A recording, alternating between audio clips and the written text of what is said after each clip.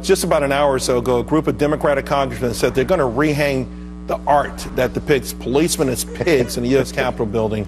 Now, remember, Republican Congressman Duncan Hunter removed this last week. He didn't have permission. He's an old Marine. He said he saw it. He was offended by it. Well, now there's a group who's set to hang this painting up. Now, they say they're going to do it to protect the rights of the student artists that created this. I mean, Tommy, it's the members of the Congressional Black Caucus saying they're standing up for the Constitution. In this particular case, it's really despicable.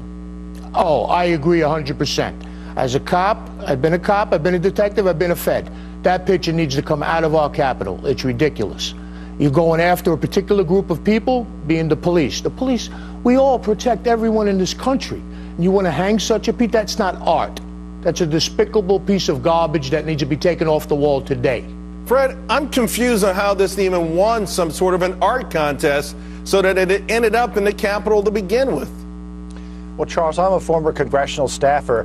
What happens is that this art exhibit takes place in a tunnel that connects the Capitol to one of the congressional office buildings, and each member conducts their own art competition. So it wasn't all of Congress.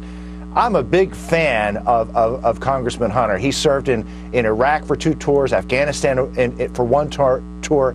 And if there's someone in Congress who's going to buck the system and protocol to remove this outrageous piece of art, it was Congressman Hunter. Yeah, apparently it's going to be Representatives Clay from Missouri, Alma Adams from North Carolina, and Cedric Richmond from Louisiana. I just hope they all really reconsider overnight. It is a despicable piece. I understand the First Amendment, but that's not art, and it's certainly not the time to hang something like that. Gentlemen, thank you both for your expertise.